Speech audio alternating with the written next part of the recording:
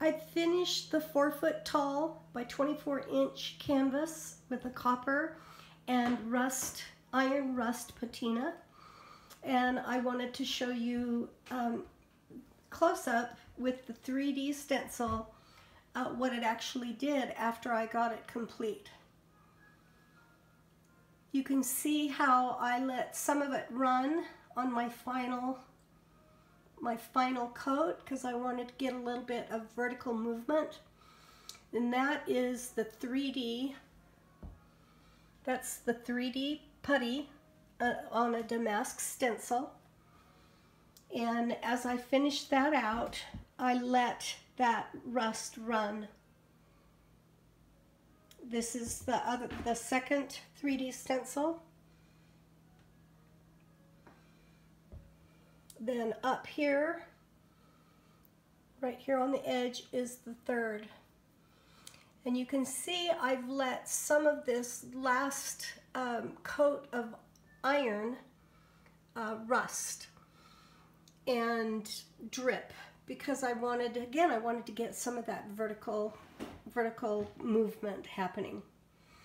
I have 2 coats of polyurethane on this, and I'm thinking I might wax it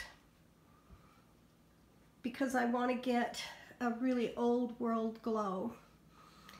I'm going to take this off and show you the second vertical canvas that we worked on. So hang on to your hats. Nothing interesting back there, I'll tell you. This is the one that we did on the vertical canvas. And you can see why it does totally different being vertical as you add your colors and let the patina roll and drip. After that had started to drip, I saw a tree in there. And my husband says, "You saw a tree? How do you see a tree in that mess?" Well, I saw a willow tree. And so I just started to, after that last coat was dry, I polyurethaned it. Then I went back in and did more copper and rust. I rusted the tree trunks and limbs so it gave it more presence. And then I did more drips and dots for the willow as it came down.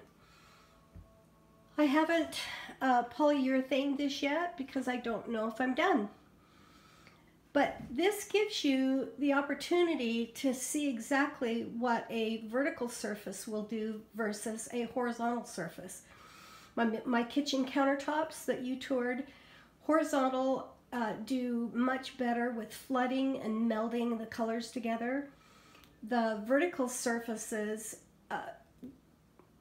controlling and manipulating the drip and the roll of the paint down the canvas and of the solution, the patina solution, is much more complicated.